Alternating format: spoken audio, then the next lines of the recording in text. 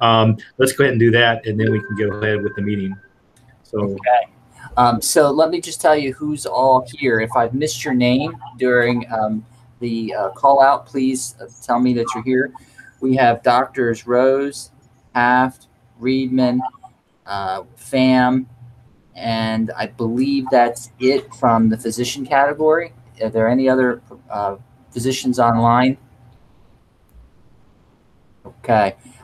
Also attending from the council, we have Council Member Gene Ransom. We have Debbie Kuchka-Craig, and then the staff here at MHCC. Have I missed anyone from the council that's joined? And I see Bob Atlas and Dr. Wiedner. Welcome, John. Hi, Patrick Tolley. Patrick, welcome. Thank you for joining us. Anyone else? Okay, we'll assess as others join, and we'll give them a welcome aboard here for the afternoon. So let's turn this over to Melanie. If you can make a few opening operational remarks, that would be great. And before you do so, I see Dr. Barr is joined. Welcome, Dr. Barr. Go ahead, Melanie. Okay, can everyone hear me? Okay, good evening, everyone. We just want to remind you that this meeting is being recorded. Please contact Annette or myself, or you can send a chat message if you're having any technical issues. Everyone should have our phone numbers if you want to text us. It was in an email. You can unmute or mute yourself using the small button at the bottom of your screen that looks like a microphone. Please remain on mute when you're not speaking to reduce the background noise. Staff may mute you if there's a lot of background noise, but you can always unmute yourself.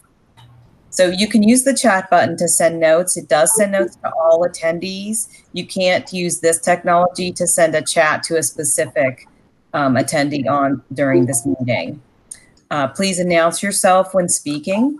So everyone is free to speak throughout the meeting, but since there are a lot of people, it's sometimes easier if we sequence the speakers. So one way we do this is we take a piece of paper, we fold it, we hold it up. You're welcome to hold up anything available to you. And then the meeting facilitator will call on people. The meeting facilitator may also call on people to ensure that we have a wide range of perspectives. So at this time, I'll turn it back to David. Thank you, and good afternoon, Dr. Okiki and Laura Russell. Thank you for joining us.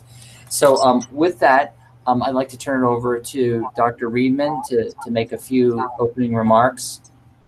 Okay, sure, thanks, and welcome everybody. We're going to do it a little bit different today than we have, and we're going to use our same template, but we changed the order around because of the feedback we got from Medicare, that we decided that we kind of prioritize the issues. The numbers are still the same, but we moved the top items that we feel like we'd like to get through, especially for the day's meeting, to the top. So if you see a little bit different order, you'll know why. And we're going to use the same format otherwise, where I'll introduce a topic, and then we'll turn it over to Dr. Haft for some more comments.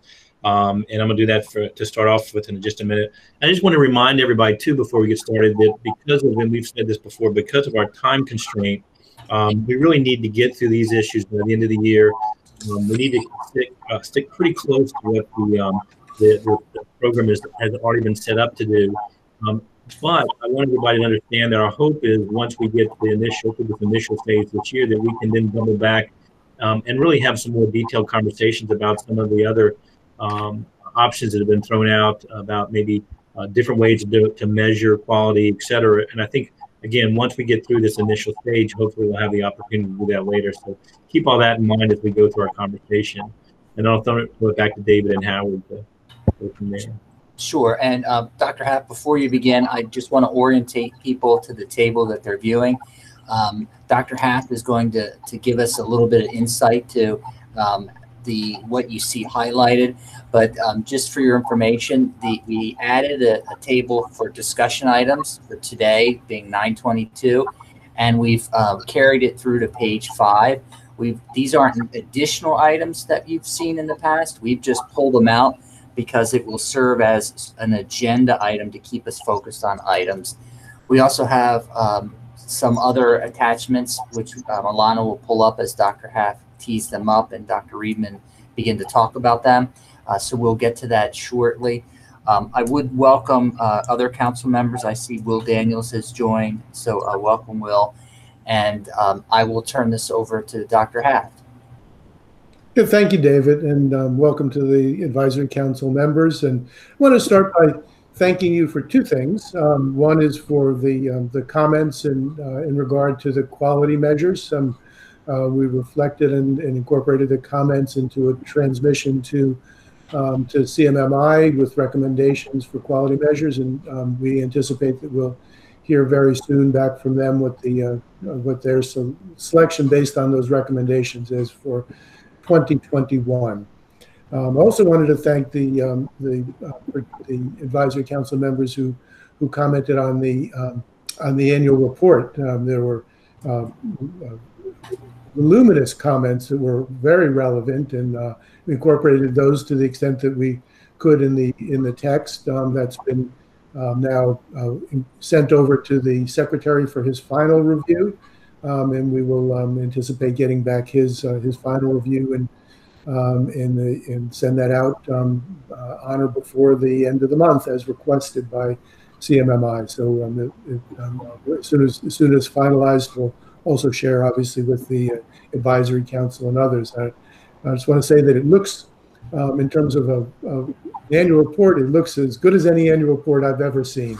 I think the content is the content, but I think you'll all be pleased with the style and the mode of presentation, and also reflect your many very good comments. And then last, I wanted to say that as Michael has already pointed out, the little difference tonight is we're going to be focusing on those things that CMMI specifically commented back on our last letter to them, that they needed more specific information. Taking those to begin with, that I think we'll have less need to have deep conversations and less need for a lot of background data analysis and interpretation, so that we can be as quickly iterative with CMMI as we can be, to be able to get things that are nailed down, and move on to those things that need more thought and consideration. So I hope that we can continue to do that going forward, and facilitate the process to the extent we can.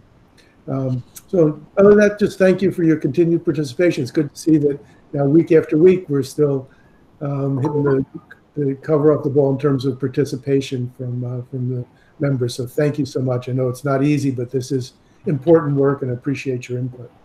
And just want to welcome Dr. Berkowitz and Kathy Chapman. Dr. Reedman. Okay, well, let's go right into the table then. And the first item there, which was number 10, now number 1, for exclusions in the FQHCs, the federally qualified health centers. And I'm going to turn over to Howard to discuss those highlighted areas in yellow. But there's also a little PowerPoint slide, I think, that we were going to present along with this, and I'll let you decide, Howard, when you want to throw that into the discussion. But I'll let you go from there. So thank you, Michael. I think if Alana or Inanna, if you can show the PowerPoints, just to give a little background for the members on the FQHC landscape in Maryland, so we'll know what the context is here. There are 17 FQHCs in Maryland. They represent 155 sites. They have 34,000 Medicare fee-for-service beneficiaries, plus an additional 11,000 dual eligible, so about 45,000 altogether, and about 116,000 vulnerable Marylanders live in health profession service shortage areas that are served by these by the FQHCs. But as you know, by definition, they need to be in HPSAs in order to be an FQHC, essentially. Next slide. So this is, again, a reiteration of the kinds of, the composite of those who are cared for within the health centers, and they've been growing over the last few years. And you can just go on to the next slide. And it shows this is the 2019 participants. This was not our 2020. But in the next slide, you can see what happens when we include FQHCs in our MDPCP family. So it quite fills out the eastern shore and the western parts of Maryland considerably over what we have now.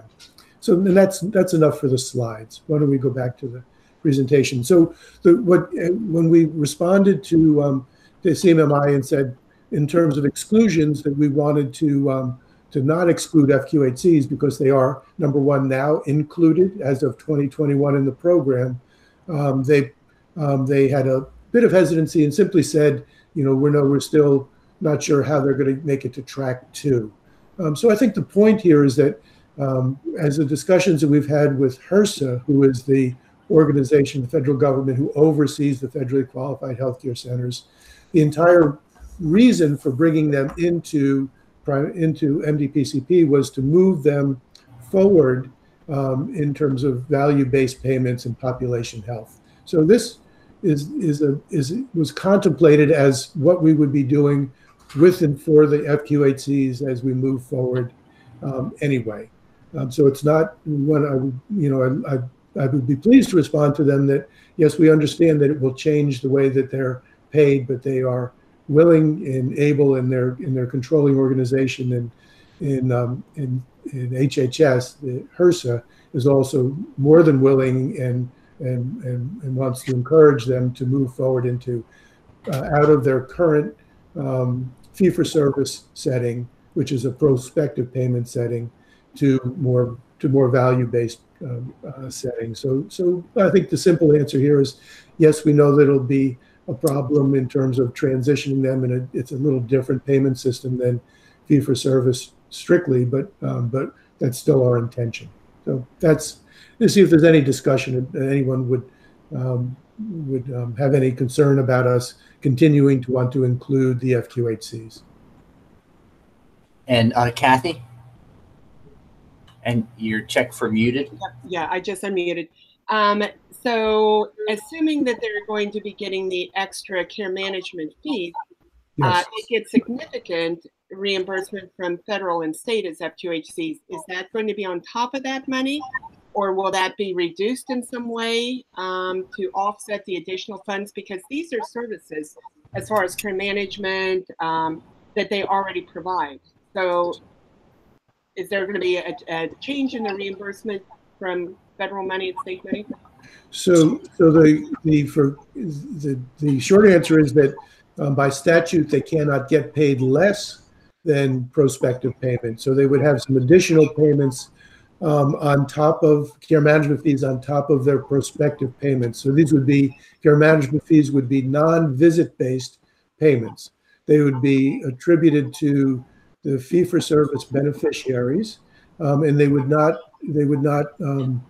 be doing for things specifically different than what they're already covered in prospective payments. So we did a crosswalk with HRSA and CMMI and CMS on what is included in PPS and what is included in the work to be covered with care management fees. And there are significant distinctions between the work that's expected with the PPS and care management fees. The net result is that the short answer is that yes, the intention they would wind up with a larger amount of income than they're currently getting now.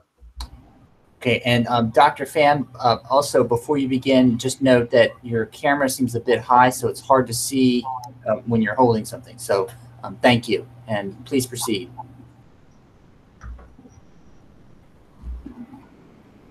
And you're muted at this stage. Sorry, can you hear me now? Yes, thank you. Welcome. I had two questions. One was the expectation that they would be at performance risk for anything that they're getting above prospective payments? Yes. And the other is 17 organizations, 45,000 bennies. Does that work out on average to how does that average per organization head count compare to what we're expecting for other organizations in track 2 or that are already in the program now? Yeah, very good question. So a little difference in terms of how the beneficiaries, they'd still be required to have 125 minimum beneficiaries per FQHC, but not per site. So all of an FQHC's sites would be included in their beneficiary hurdle. But other than that, they would have all the same requirements. Okay, thank you. Thank you. Other questions or comments for Dr. Haft on the FQHC's inclusion? Okay, I'm hearing none. Dr. Haft. Okay. Pardon me, Dr. Okiki. So, Dr. Haft, would they also consider some FQACs that just may not be ready and stay in track 2? Would that be a consideration to give them a longer time to be in track 2 and not advance? So they'll all come in, all the FQHCs come in as track 1 this year. They'll be able to progress to track 2 and then within the 3-year period, the same as any 2021 practice would be. Staying in track 2, I think we'll defer that, what happens to track 2 for the end of this discussion, because it's a little more complicated, and it would be the same for them probably as anybody, but I think that's our more complicated last thing to talk about. Okay. Okay, Dr. Haft. Okay. Dr. Reedman. Well, so if there's nothing else under the FQHCs, and let's talk about the next item, which is the CTO participation.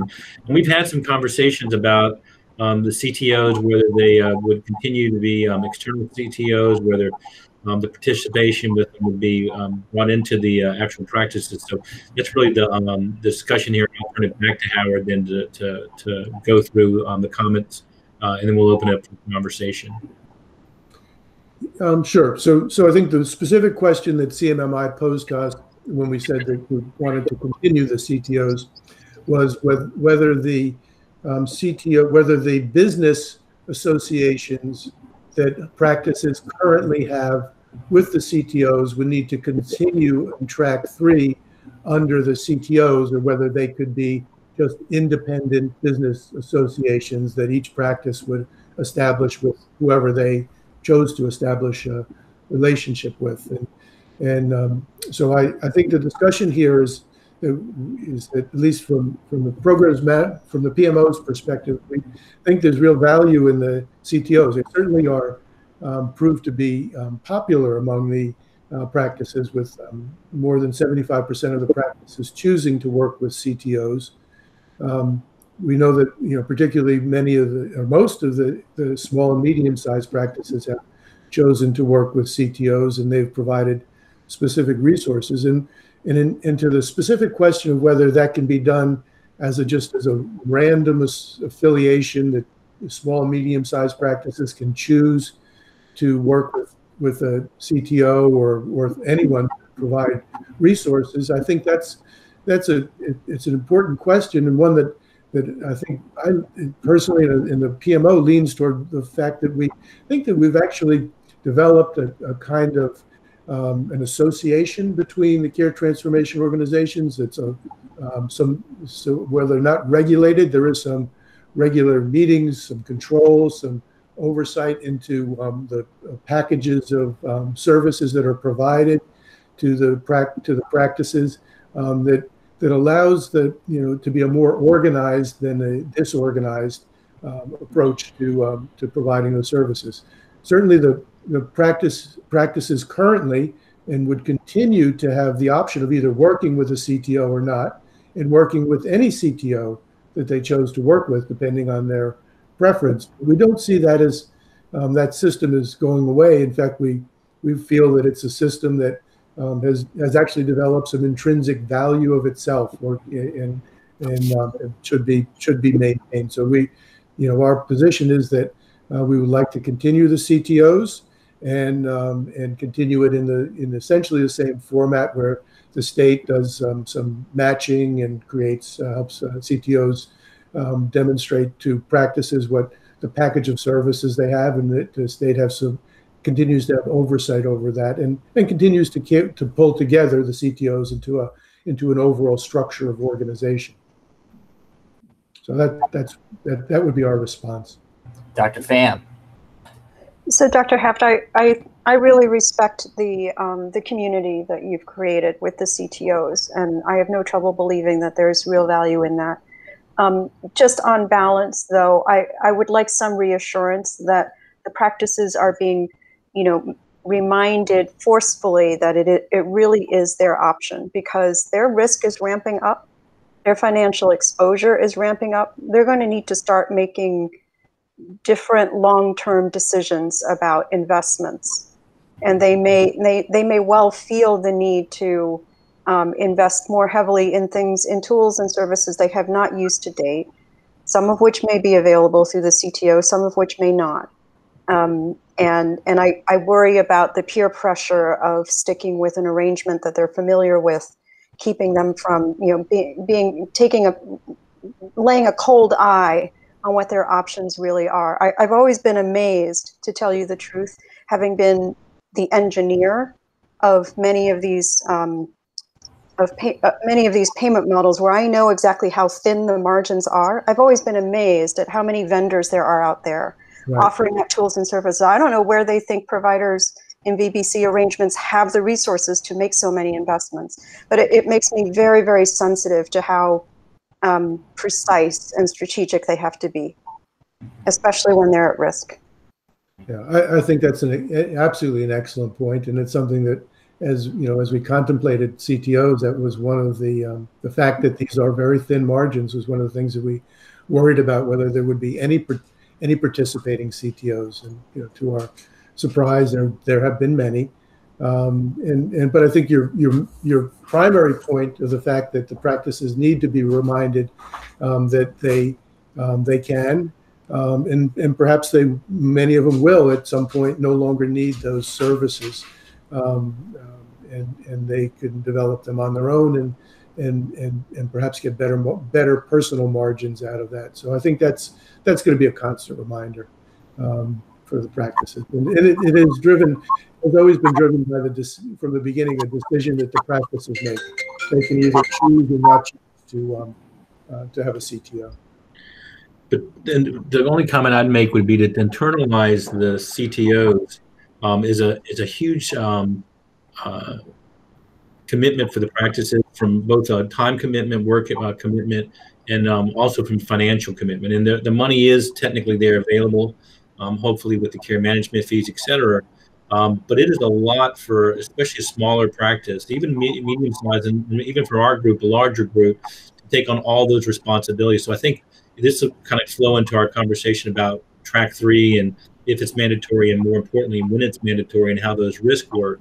But I think that the CTO, having the external CTOs and that option right now, is going to be really important, especially as the practices gear up for doing this on their own. But there is a significant financial and time commitment to set all that up. So I just thought I'd invite Bob Atlas to see if he has any remarks before we see if there are other comments and move on. Yeah. Did you not see the piece of paper up there? It's on. No, your camera was off. I apologize. Okay. Well, yeah, I do have comments. Thank you. I do think we want to keep the CTOs. They have, I think, demonstrated that they can deliver some value. I think as practices, I kind of agree with the comments that have been made before, but as practices move up the risk ramp, having help with that is perhaps even more important. I also have to note that the HSCRC has a vision of requiring hospitals that have physicians in MDPCP to take some risk through the other side, through the care transformation initiatives side of the model.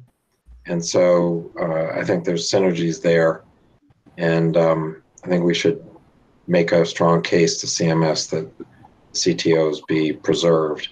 If you want to suggest that a CTO has to meet some sort of performance criteria to be continued year over year, or what have you, to demonstrate that that you're interested in effectiveness, that would be fine. That's a good point. Thank you. And just to note, for in case others are challenged, check your camera, please, to make sure that it's on when you wish to ask questions, because we may not be seeing you, and we'll skip over you.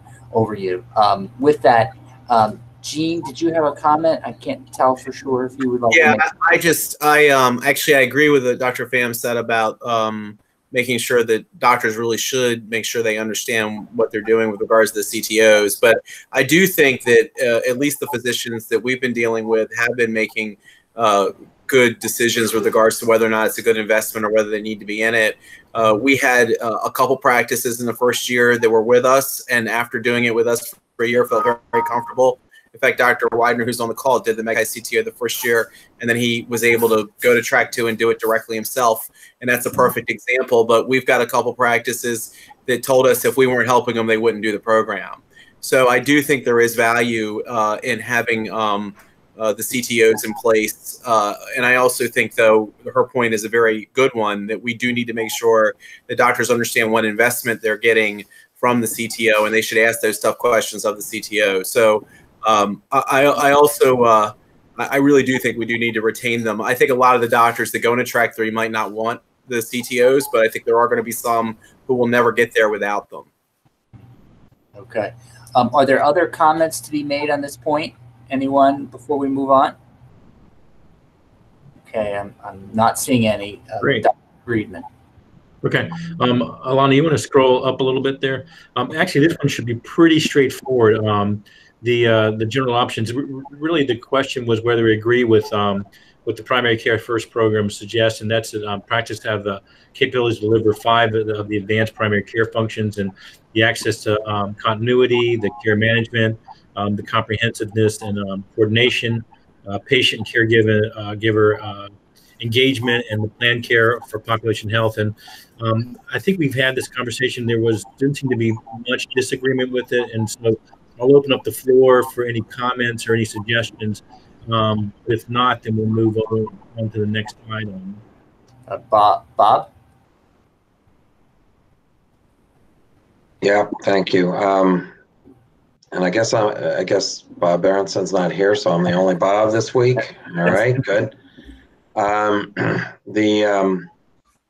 So yeah, sure, it sounds good. What could be wrong? I guess the only thing I'd be, because we have the Maryland model, so when I see like the number 5 here, planned care for population health, we've got some concrete population health objectives that are associated with the model and other things. So I wouldn't want us to just, throw some of the parameters to the winds if they are instructive for physicians in terms of supporting the goals of the greater model. Dr. Haff? Yeah, so Bob, thank you. I think that's a good point. And then further on in the discussion here, the CMMI, what they asked specifically for here was more detail, and the detail would include things like, as you're saying, things that would align with population health. For us, it would be different than in some ways than Primary Care First, because it would require the use of CRISP as an essential element in what we do. Perhaps the use of some of the other tools, and I think we'll provide them with kind of the detail of basically the differences between where Primary Care First is general and where Maryland is very specific to the SciHIS goals and to the current structure in terms of use of our own internal tools and resources. So I think that's a good point. And I think that's what they're looking for, is the more detail of how would we be different in terms of requirements than what Primary Care First might, these general requirements. Okay, Dr. O'Keefe. Yeah. The one comment I have for this general option section is around capabilities to deliver on the 5 primary care functions. I would say that IT has become a very, important capability that the practices need to have. And I'm just wondering if there can be some more consideration as to what that means by, provider group, because it varies. And I think that a lot of practices are struggling with EMRs, and we are dependent on EMRs to capture, monitor, and eventually pull data to submit to assess performance. So I'm just curious as to, if we say agree in general, is there more that will be required of the practices going forward as a track 3, and what can we do even currently to really support them, because they're at the vendor's mercy and we kind of don't talk about it and keep having walkarounds. Just curious, any thoughts around that? Yeah, I think what CMMI is specifically looking for here, again, is the care transformation requirements and the, basically the list of things that the practices now need to do to move from track 1 to track 2. You shall meet all of the care transformation requirements in track 1, plus be able to meet additional requirements that would appear in track 2. It would be the same sort of listing. And further down, if we scroll down, I think there's some language about, or scroll up as it were, about eligibility, and then more specifically the care transformation requirements. Okay. Any other comments here? I think and we had this conversation a couple meetings ago, I think, about the EHRs, and I think it is an important point, and it goes back to, in my mind, decreasing the administrative burden and the reporting. The reporting of this, all these measures, is a huge burden to the practices and a huge burden on the providers. And unfortunately, a lot of the EHRs, even though they're certified, still don't allow you to pull that data very easily. And there's a significant penalty to your practice if you're not pulling that data.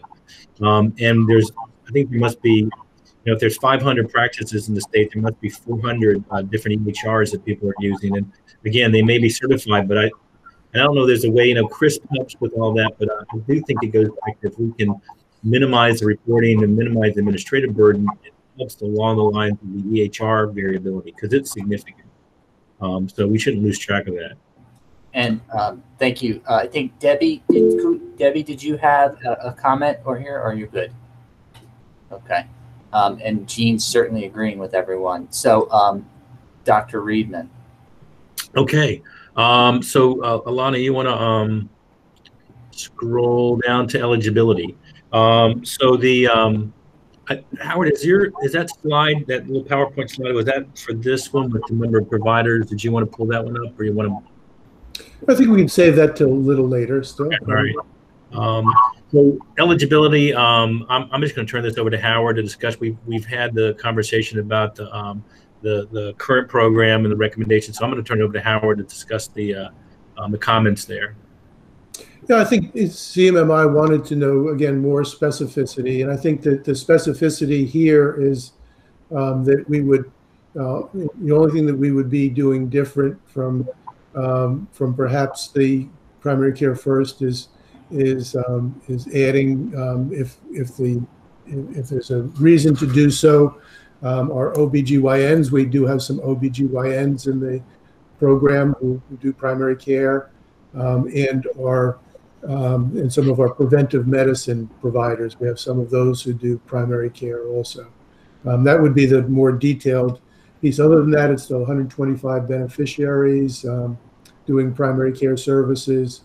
In the case of multi-specialty practice, 70% of the practice eligible care practitioners, combined revenue come from primary care services. All of those would still match up. We have just very few different detailed exceptions, and there are things that are already included in here. The notion is that wouldn't want to necessarily exclude people who have been successful in the program over the last several years by excluding them in 2023 because they're not in one of the PCF categories. Okay, comments from anyone? 120, Gene asked the question about 125. It's in the primary care first also, yes. Melanie? So I just wanted to point out, Dr. Wiedner had asked a couple meetings ago how many other providers were from different categories. I'm sorry, not that. Laughing at Atlas has a Bob way to get our attention.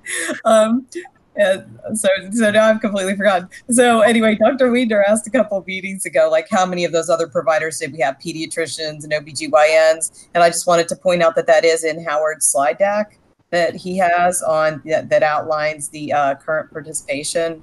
That's it. That's all I wanted to do. And Bob, I love that. I love your way to signal that you'd like to speak. Yes. So Bob, I want to know where the car goes to that license plate. So Bob, then Debbie.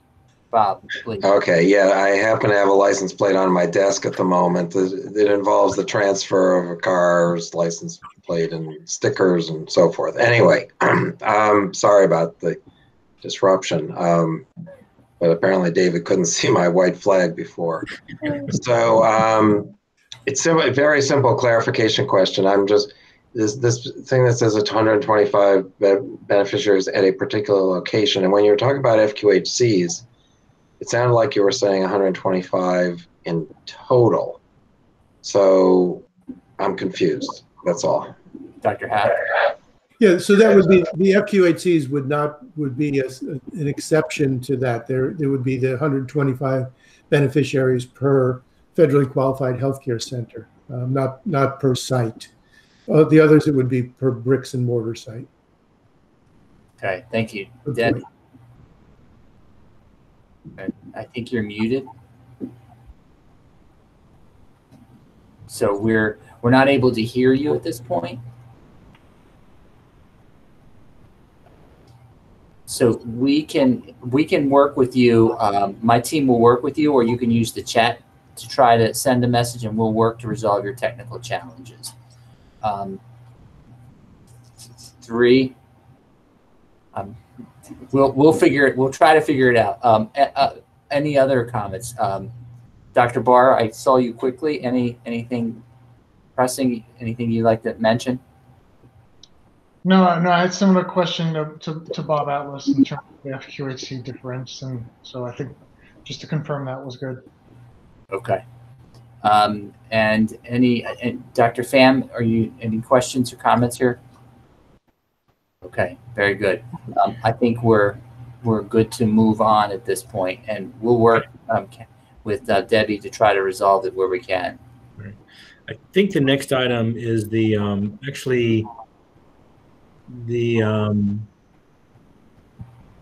go back up a little bit, Alana. Did we miss? No, this, I guess it's still under eligibility. Howard, did you want to go through those comments? Yeah, so this is now this is more detail in the both the eligibility and the care delivery requirements. So maybe this would be a good time to just go over what the current composition of the practices are, so we see what practices are in track 1 and what are in track 2. So Lana will bring up the slides. Yeah, good. So here we have, as of 2020 quarter 3, there's 475 total practices and 24 participating CTOs. Out of that, track 1 practices are 353, which is 3/4, and track 2 is 122. There are 365 practices that are affiliated with CTOs and 110 that are not. Next slide. This is just a number of beneficiaries in all practices and the CTOs, and those with hospital-based CTOs, number of beneficiaries, and the number of dual eligibles that we have in the program. So just as it kind of give you a general view of that, there's a fuzzy number about how many total fee-for-service beneficiaries, non-institutionalized fee-for-service beneficiaries there are in the state, and that may be around 900,000. There's another number, and this is a fuzzy number, of those who would be in eligible practices, that is, practices that have more than 125 fee-for-service beneficiaries, and there's about 780 or 800 of those practices. So maybe there's another 200,000 or so that are in those. And then there's some that are not characterized. But this is what we know. The other parts that we don't know, we still simply don't have good characterization at this point. One of the things that we will hope to do one of the things we'll hope to do over the next several weeks and months is provide more specific information about the numbers of bennies and more detail on things that will be important for your deliberations. Just got to note here that there are 750,000 total beneficiaries, fee-for-service beneficiaries in the state, not 900,000. So we'll go on to the next slide. So, and this is looking at the 1,879 providers that we have in the program as of March of this year. And the overwhelming number of those are, as you can see, are physicians, but we also have physician's assistants and others in the program, nurse practitioners and others. And in the next slide, you can see how that breaks down by specialty, with internal medicine, family medicine being the vast majority, geriatric, general practice, nurse practitioner, physician assistant, which is not a practice, it's a characterization. OBGYNs, there are 6, psychiatrists, there are 4, pediatric medicine, there are 6, and not applicable, 10. I think a few of those might be in our category of preventive medicine. But overwhelmingly, it's family medicine and internal medicine. Okay, next slide.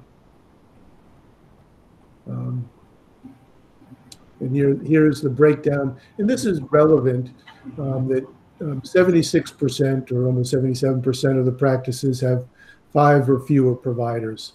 And then there's another significant percentage that have 6 to 10 providers, which are probably medium size.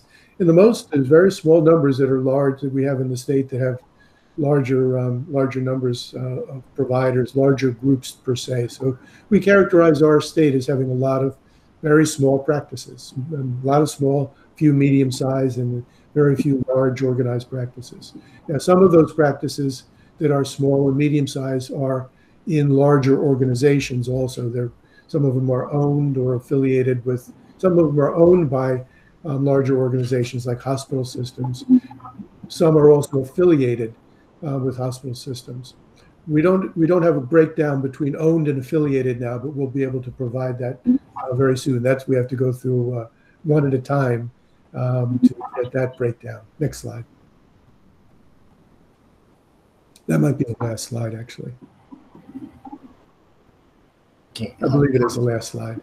Any questions for Dr. Haft on the slides? Okay. Dr. Barr, Dr. Kiki. Oh, sorry, Mike. Did you want to? No, I was going to say I saw a couple white papers go up. So. Okay. Finding that unmute button that keeps going back and forth is hard to find. Sorry. 2 really quick, easy questions. I think I was just curious why we break on the beneficiaries by hospital affiliated CTO and non-hospital affiliated CTO. Is there a difference in the services they're offering? It was just a characterization we had. I wasn't sure why we did that. And I had a second question, but let me stop there first.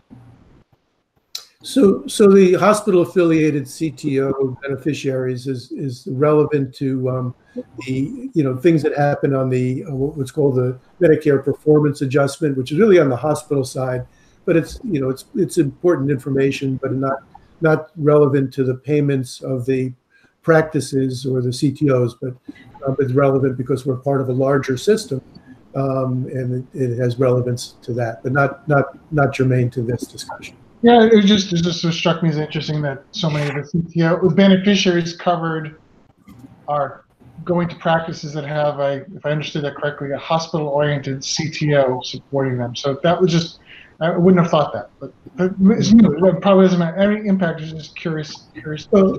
Yeah, and 14 of the 21, or 2/3 of the CTOs are hospital-based. So it's. Okay. So the other question was pretty simple. I mean, the practice size, as opposed to when we're talking about FQHCs and when we're talking about practice sites, the practice size is the legal unit. It's not like a multi-site practice has a site of 5 and a site of 4 and a site of 5, and there's actually 14 physicians or clinicians in the practice, but each site has 5, 4, and 5. So I just want to make sure it's apples to apples. The practice sizes are the legal entity, but in FQHCs you're looking at the sites. Yeah, FQH. So FQHC looks at kind of the umbrella, and FQHC might have multiple sites. Right. But they all get aggregated together.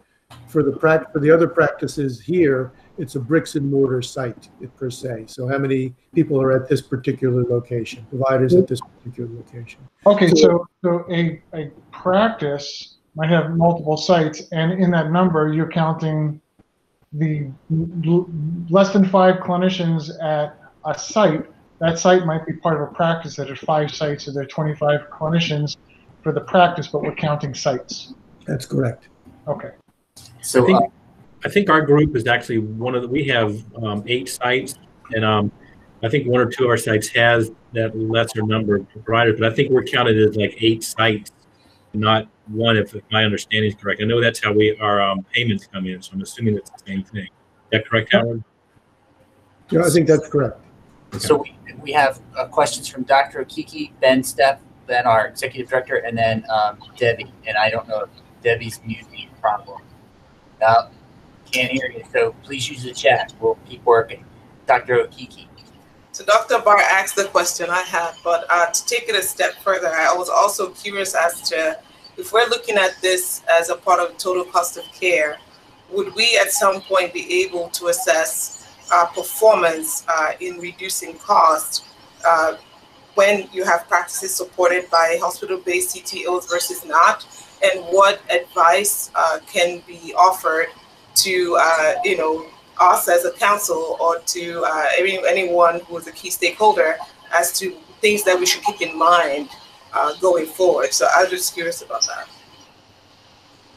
So I would say that they clearly the total cost of care is an issue and one that's prominent because we're in a total cost of care contract.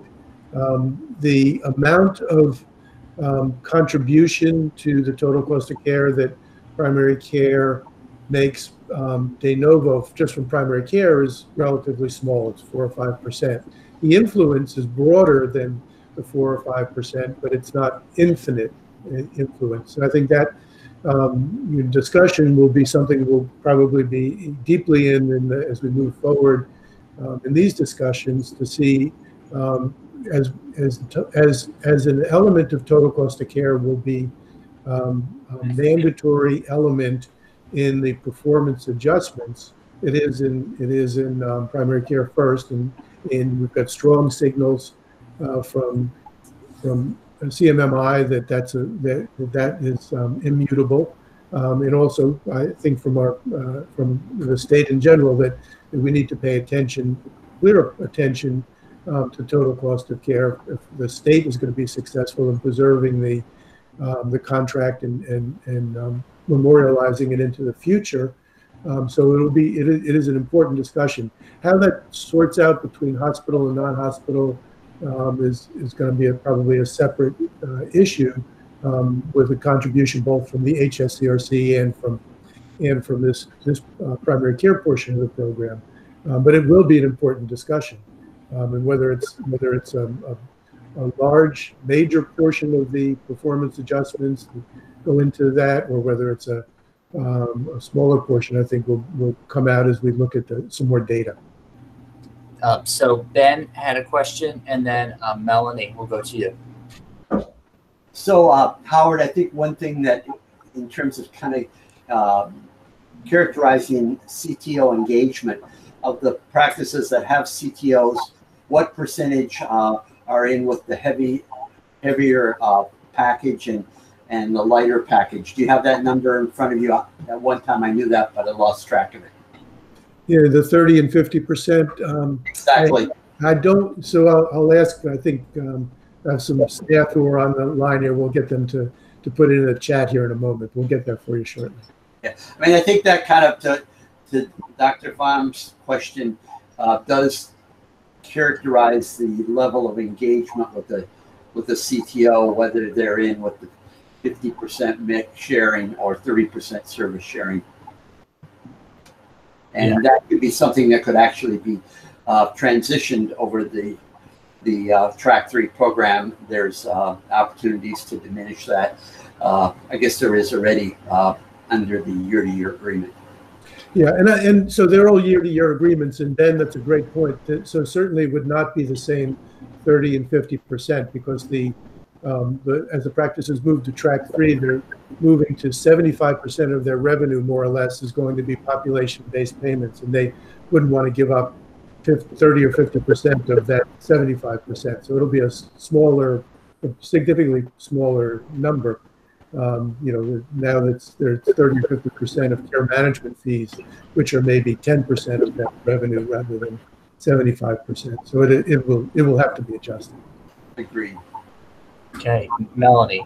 And Melanie, can you also summarize Debbie's comments? That's exactly what I was going to do. So Debbie had sent her first chat that her question was related to palliative and hospice. Then are we going to include those providers? So that's the first question, Howard. So they're included in the eligibility. They're not. I don't believe that they are included in primary care first. No, they are palliative care and hospice. Well, yeah, then I would see yes. If they are, then I would have no reason to not include them. Okay, and then her second comment is we talked about the administrative expense burden due to the program being based around the physical location sites, and she wanted to see if there is any opportunity to bring practices together similar to what you're doing in the FQHCs under the same in the sites that are under the same ownership, for example, like Reedman's practice.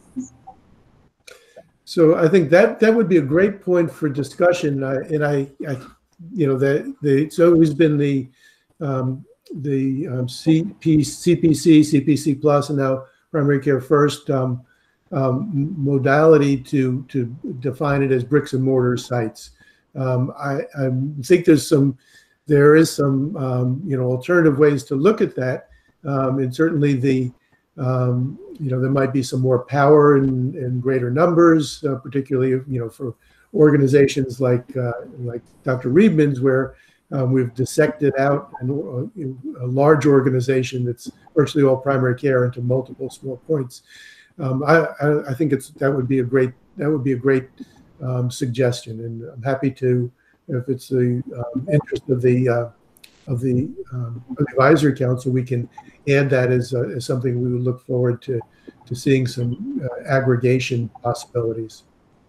And then her third, she had another message. Is that okay, David, if I read the third? So she said she just wanted to urge caution when labeling CTOs as hospital versus other. Many CTOs support many practices with tremendous variability in the practices they support.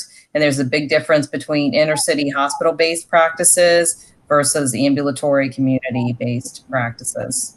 Yeah, I think that's a great point. In fact, there are some hospital CTOs that are hospital-owned CTOs that only support independent practices. So there's a tremendous range, and also range in terms of, as she pointed out, in terms of the kinds of practices they support, the numbers of providers, and other things. So I think that was not a character. That was probably a very rough characterization, and one that was actually developed for a separate purpose. And just to get back, did you address Jean's question about lowering the 125 number? Did you answer that, Howard? I think they did. Oh, they did. Okay. Yeah. I mean, we just had a lot of independent practices that were excluded. I think the first round we helped 10 or 15 that got excluded for being under attribution, and I think we're going to lose a couple this time we helped, and I'd like to lower it, but I don't see how. You've got to be as close to primary care first. I think when Howard said it was right from the rule, I think we're kind of stuck. It is unfortunate because I don't really understand the magic of 125, but it is what it is. I just wanted to also comment too while I'm talking. The hospital CTOs, a couple of them, and we helped some practices sign up for hospital CTOs. There really is good logic for why some of these private practices have aligned with the hospital CTOs. Some of the private practices actually share EMRs with hospitals. And, for all the stuff that you hear about hospitals and physicians not working well together, if you look at this program, you'll see that there are a lot of examples of hospitals and physicians coordinating care and working very closely together, even when they're in private practice. And some of these different private practice groups, like Potomac Physicians, which is in the Hopkins CTO, is in several other quality programs with Johns Hopkins. And, you know, so it's more complicated than I think people realize. And a lot of times they want to throw us all in a bucket and it's not really accurate. Yeah. Anyway. And Gene, I'll mention that on the eligibility count, when we do get to the SIP discussion, it doesn't require a minimum count. So if we can bring that up later on. I think we had Dr. Barr and then Bob Atlas. David, I'd like to, just in the interest of time, how about we have a couple more comments from those two, and if someone else really has a comment, then otherwise we'll move back to our table. So I'll open it up to those two. Dr. Barr. Real quick, I think the interest in the CTO is because it's a unique feature of this project, and I would encourage the team to think about a report about sort of the engagement and sort of lessons learned for others. So I think that's why I think everybody's interested. No, that's why I'm interested in it. Thank you. Very good. Bob. Really minor comment, I think. On the 125, I mean, panel size minimums are always a toss-up. Actuaries will tell you that they kind of swag it. But as the risk goes up, panel size actually needs to go up to make it work, at least from a purely risk management standpoint or risk spreading standpoint.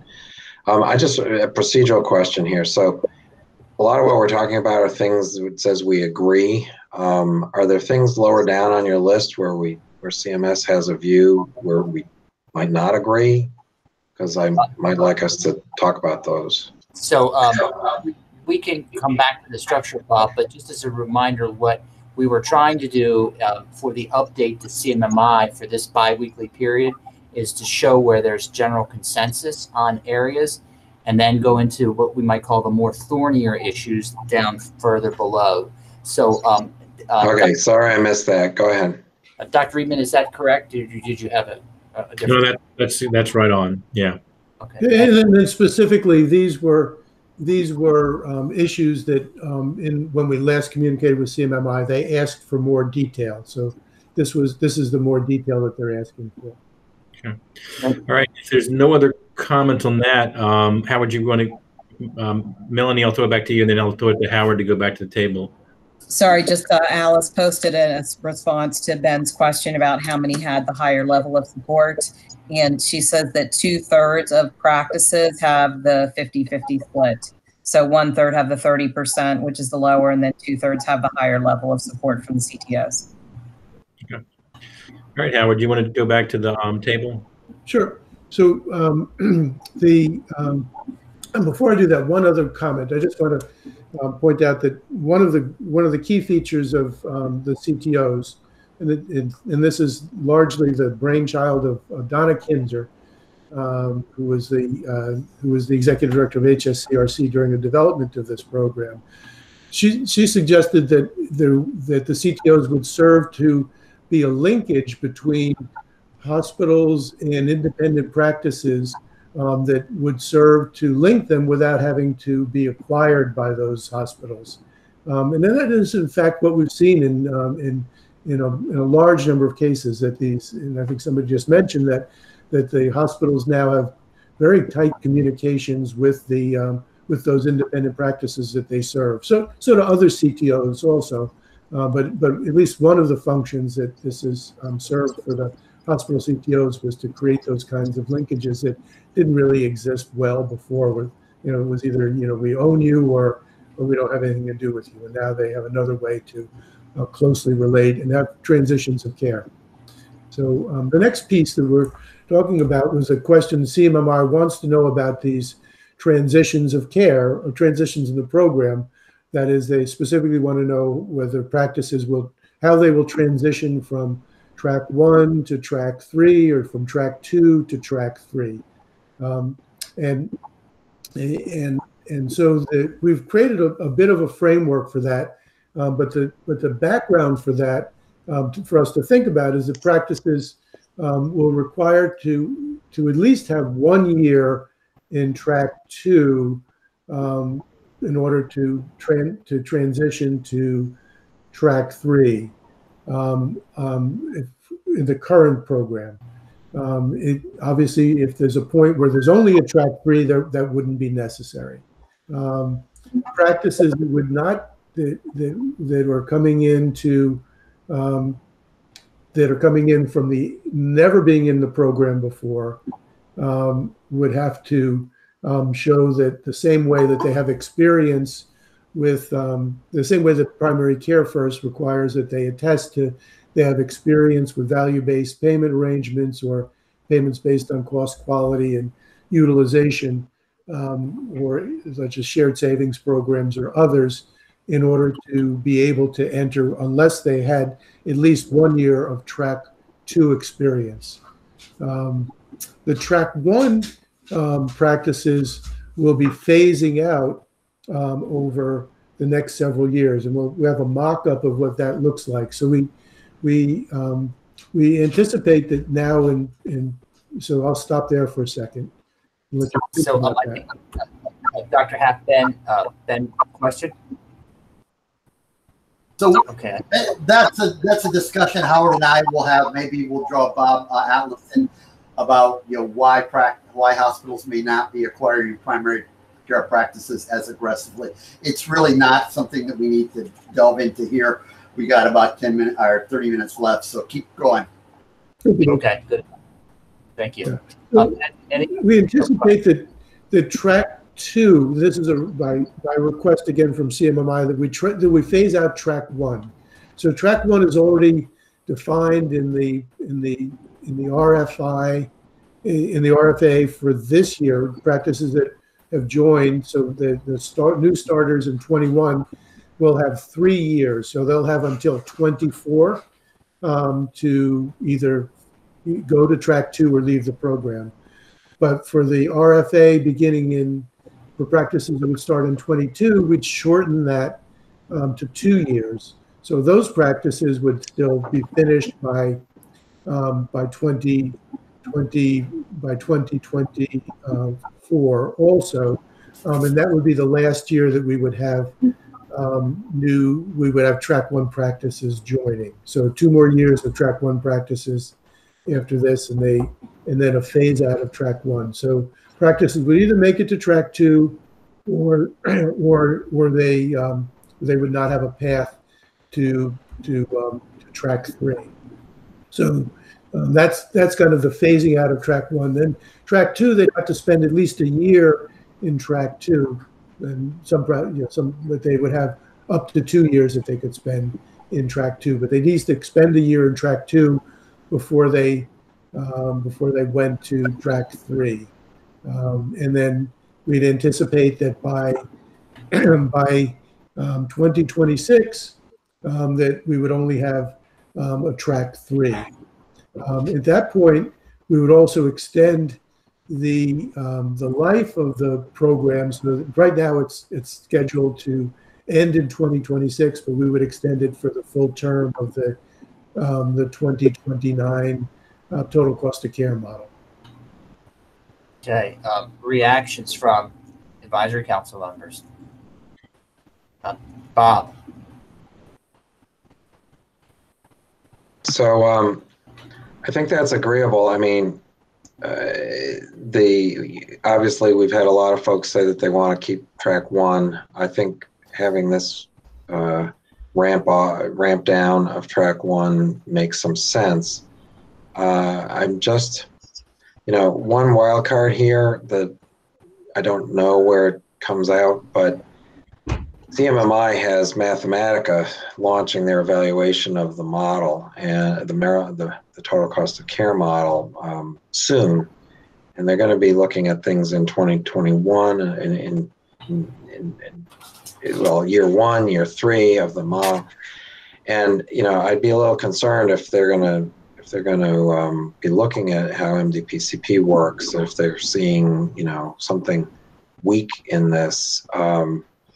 There's no way of knowing. I mean, they have not been public about their evaluation criteria even, which is separately distressing. But you know, I think it's a fair compromise, and I hope that. I guess the one other thing is, at one point you said we want practices to be able to have a full year in track 2, but then you said track 2 could disappear altogether at a certain point. So that's I'd like a little clarification there. And what if? And you also seem to be prohibiting the idea of a practice jumping from track 1 to track 3, or even though in a few years track 3 will be the only option. Those seem to be a couple of rough edges. Yeah. So if we follow this design by 2024, there wouldn't be any more track 1s.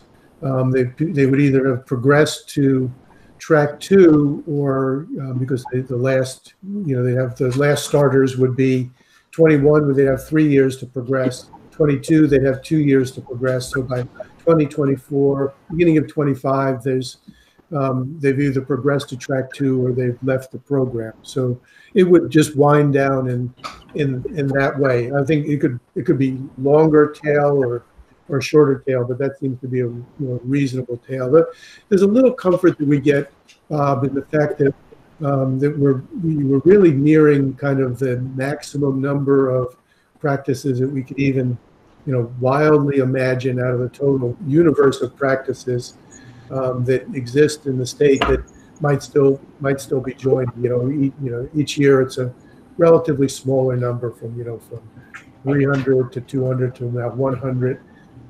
So I think, you know, we've in some ways done a good job of getting everybody in early. And I don't know that by the end of 24 that there's going to be if we disadvantage a few practices that waited 5 years, it might not be a it's a reasonable compromise. And CMMI, and I think most want to see track 1 go away. It was always anticipated at some point it would go away. So I think that's reasonable. And then, I think there's always an opportunity sometime later, for practices to come in anew after a washout period. I think we haven't talked about that, but say now I've got experience with, I'm a new practice. I've got experience with value-based payments, and I just want to apply to just track 3. But there's no direct progression from track 1 to track 3 right now as we contemplate it. Part of that is because it just goes away. Yeah. So Dr. Pham, and then Melanie, if you could summarize the few comments we've received after Dr. Pham. Yeah, I apologize if I sound like a broken record, but I just feel compelled to say, I'm not sure I understand the rationale for allowing new entrants, even beyond this year. I lost this battle several times at CMMI, where people just forgot that there was a long game. The long game here for Maryland, I would assume, is expansion of the Maryland model as a whole, of which this is a part. For that, you need to demonstrate actual savings in the overall evaluation, and they'll be, taking into account this piece of it. But letting in a long tail of practices who had reasons for not jumping in the early years. Usually they're not healthy reasons. Usually because they are not the early adopters. They are not gung-ho about value-based care. They are probably less capable. Allowing in this long tail to dilute whatever impact estimates Mathematica might come up with does not seem to me to be serving the long game for Maryland. CPC Classic and CPC Plus ran into this issue when they decided to expand it to all MSSP ACOs, and as well as to practices that did not have to pass a readiness screen. So I apologize for sounding like a broken record, because I'm pretty sure I've said this before, but this is just another opportunity, I think, to undermine, your long-term goals. So Dr. Haft and maybe then Dr. Riebman might weigh in here too. So I think, there's yet one more slide, Dr. Pham, that we can show you with a little bit of very subjective modeling, but let's have the further conversation. Let's not show that now. Let's have more discussion. Then I think we're thinking the same way. as you are in terms of the long game, and we'll share some of the thinking there and get reflections on it. But let's do the other, if we can, just do other comments first. So yeah, I agree with Howard. I think those are really good points, but that really kind of flows well into what I'd like to allow at least 10 minutes or so at the end of this conversation to start, which is about track 3 and track 2 and all. So if there's not a lot of comments about the eligibility, and I don't know if you want to go through the other 2 items there, Howard. I think they're pretty self-explanatory about the electronic health records and about the requirements. I don't know if you want to go through those. Dr. Friedman, could I interrupt? There was a couple comments you might, the council Sure. from hearing. Melanie?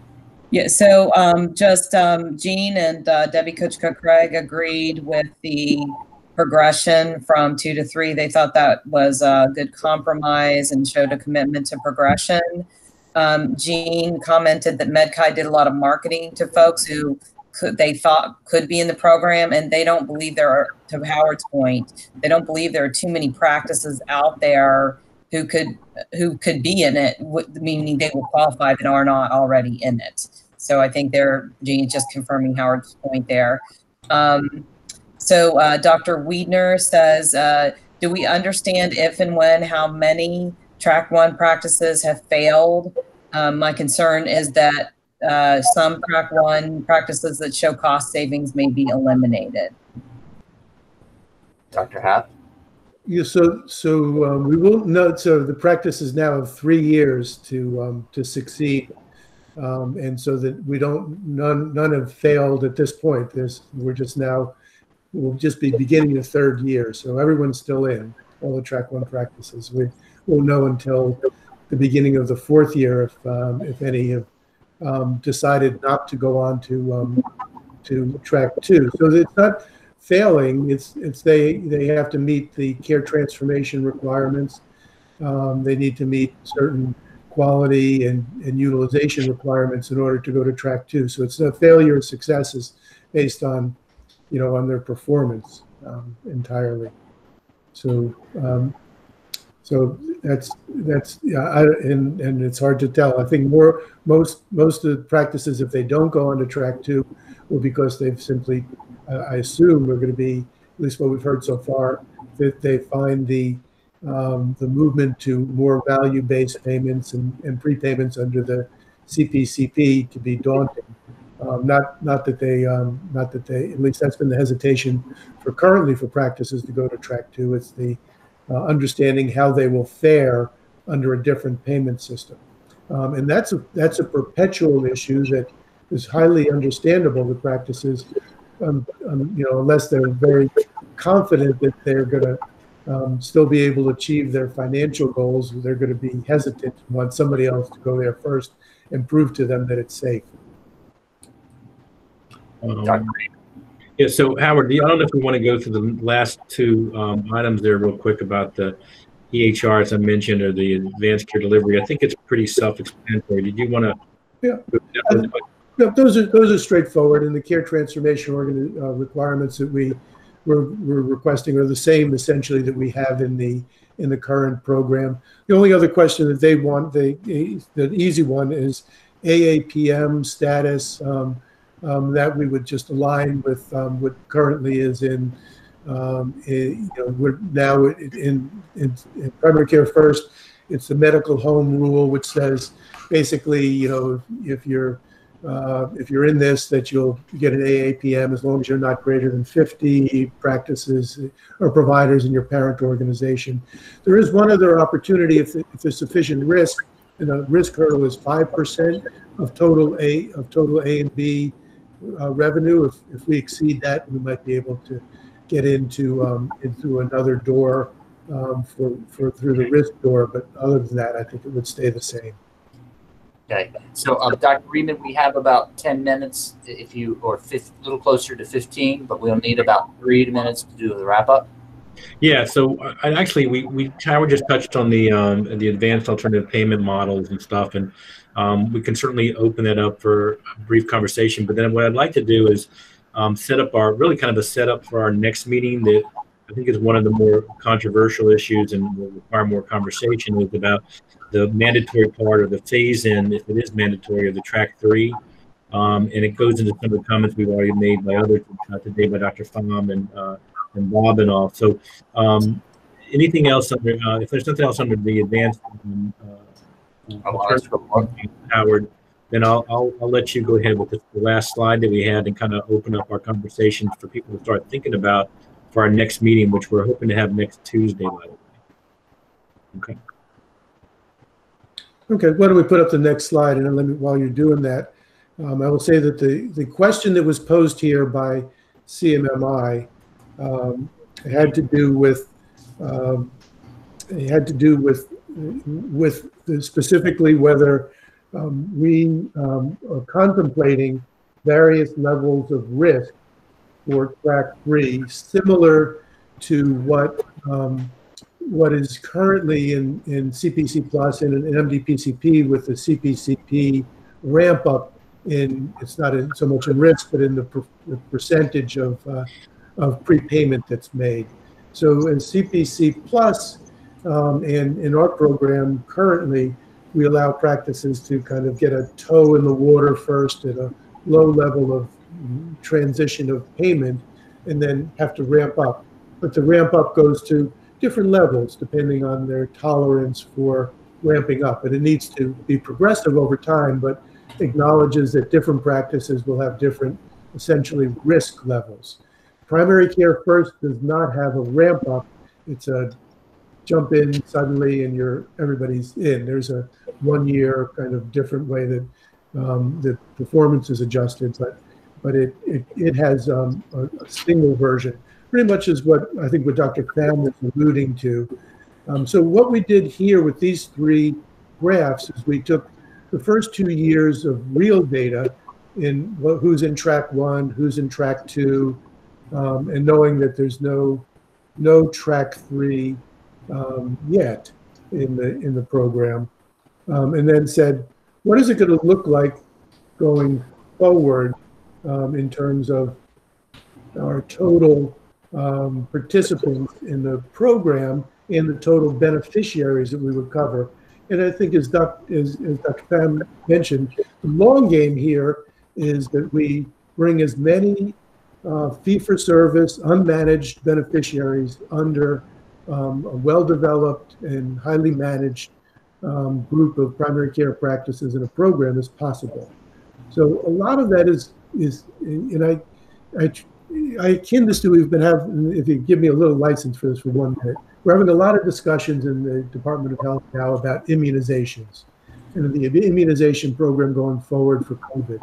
And one of the really smart people who runs a program in immunizations in CDC, who's been around for a long time, made the great point that it's not vaccines that's the important thing here, it's vaccinations. It's how many people actually get the vaccine. And the big issue that we have is vaccine hesitancy. People are not sure that they want to get that because they're not sure what they're getting. And our big job now is to reduce vaccine hesitancy. In the same way, we have a really good program that we have here. And track 3 can be a really good program, but it's not the program that's important. It's the people and the practices that participate in the program. It's participation that's important in the end. So you have a great program, if no one participates, it's still no good.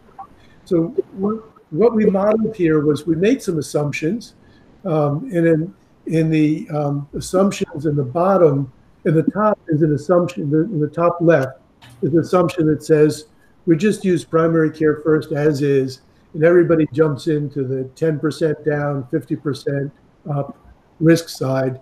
And we said that a significant percentage of the practices that have already transitioned from track 1 to track 2 that are small and medium-sized practices, which is a large number, even though some of those might be in larger groups, but it's still a large number, that would be daunting for them. So this is very subjective, you understand.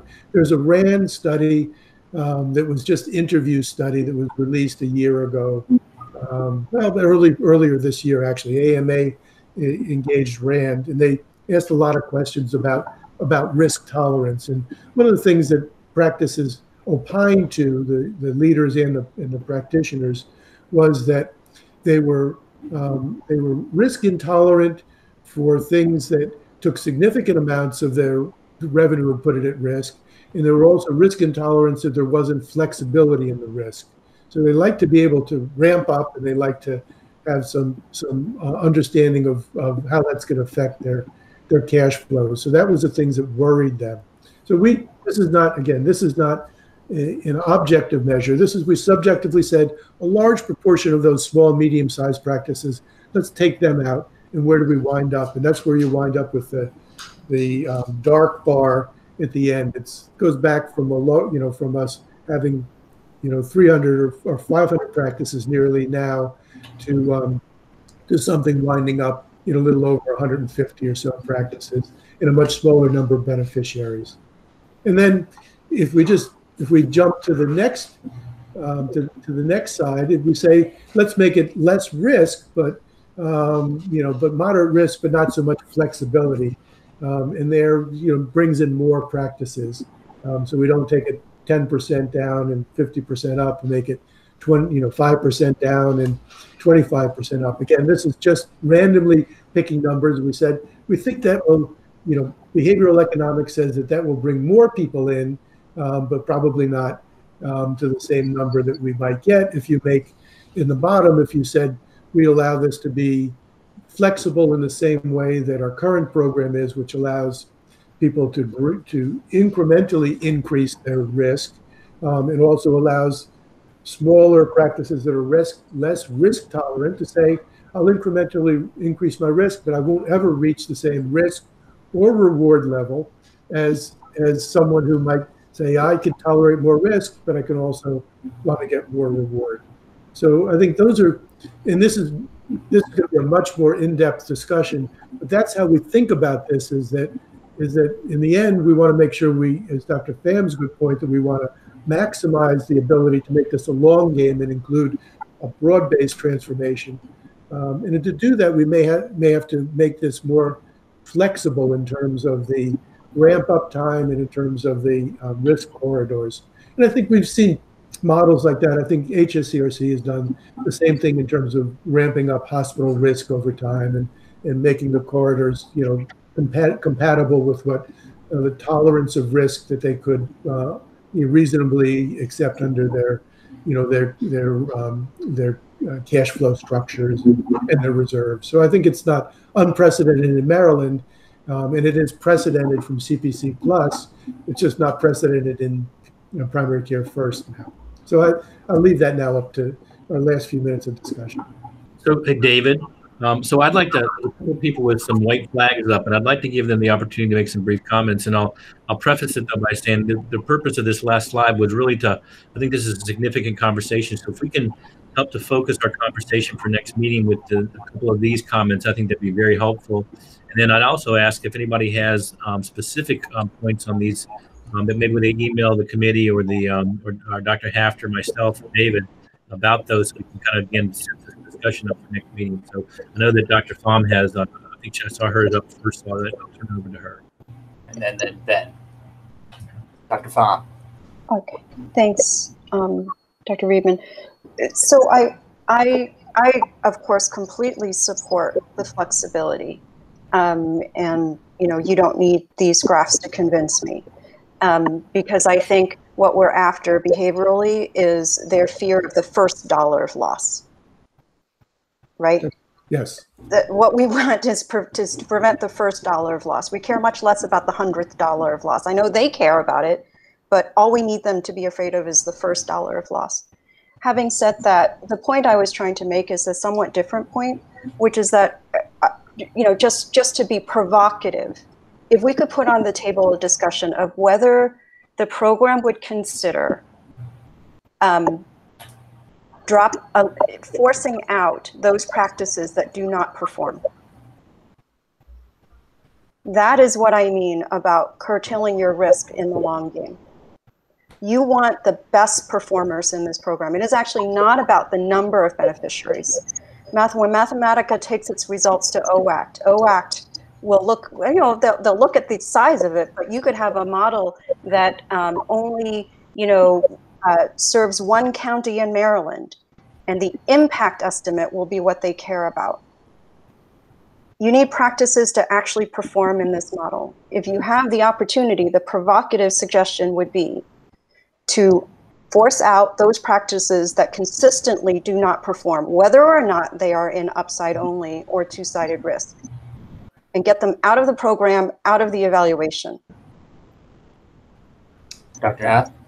Oh, no, so I think that's one of the things we discuss often with our colleagues at CMMI and something, it's a separate issue, but we do have some visibility on practice performance, and we don't have the ability within the state now to be able to exercise any actions against practices that are not performing. But that's something that I think we will include for certain in the consideration. So Ben, I believe you had a comment in that.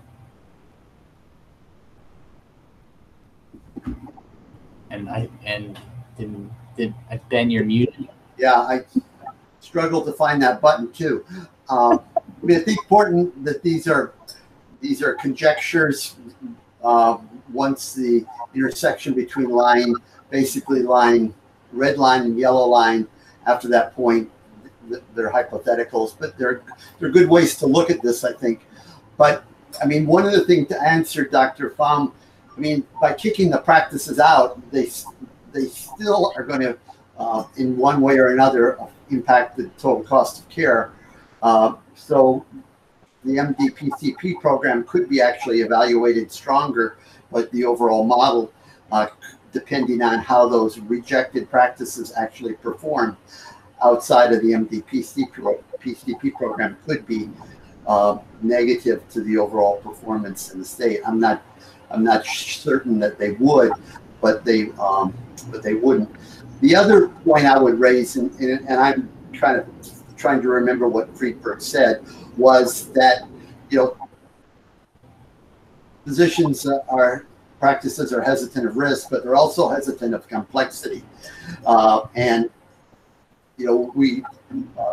I would endorse the idea of a transition, I think, but we also have to keep in mind that complex programs, and everyone seems to be making more complexity a critical element of these efforts, is also going to deter practices. So I think we have to keep that in mind too. And transitions probably, although beneficial, probably add to some complexity that we need to keep in mind. And thanks, Ben. Dr. Riedman, can we close with Bob Atlas's comment? Bob?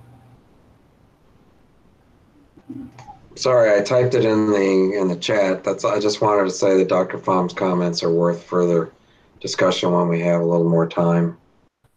Yeah, I think I agree with Bob. I think this is a perfect end to our meeting today. We think we got through actually the agenda item we wanted to get through. We knew that this would be a more complex conversation and probably take up most of our next meeting. But we want to give people kind of a heads up and some things to think about this week. So thanks everyone for coming. We've got a minute or two on the meeting. We're still planning to keep these every week, maybe a skip here and there if we need to. But to keep moving, and again, I appreciate everyone's time and effort, and look forward to our further conversations. Howard, do you or David want to end up our meeting there? Dr. Haft, if you have a comment, then we'll just make an operational statement afterwards. Nope, no, just want to thank everybody. Great conversations as always, and really appreciate everybody's input. And we'll summarize the comments and report back to CMMI and let you know what happens from that. Very cool. Ben, any last minute thoughts? So just again, a call out to the NACC staff, David, Melanie, Alana, Anene. Great job in keeping these things rolling. And David, I think several people said they appreciated not being called on today. So kudos to you. Thanks a lot. Very good. Melanie, do we have any operation statement we need to make? So I just wanted to say that again, this table serves as the detail of what we discussed at the meetings. So if you look at the website, which we point you guys to in our follow-up emails, before the next meeting, there's a high-level meeting summary, the video, and then the table from the prior meeting. And then before the next meeting, which we'll have next Tuesday from 5 to 6:30, we will be sending around the materials that we intend to use for that meeting, which will include the new version of the table and any other meetings like materials. I'm sorry, like today we sent the slides. So that's all I have. There was a final comment from Bob Atlas in the chat, just saying that Dr. Pham remarks on terminating underperforming practices are worthy of deeper discussion. Very good. So thank you all for a great conversation and for taking time to participate. I bid you all a fair adieu and have a great evening, and we'll talk next week. Thank you, David. Thank you, everybody. See ya.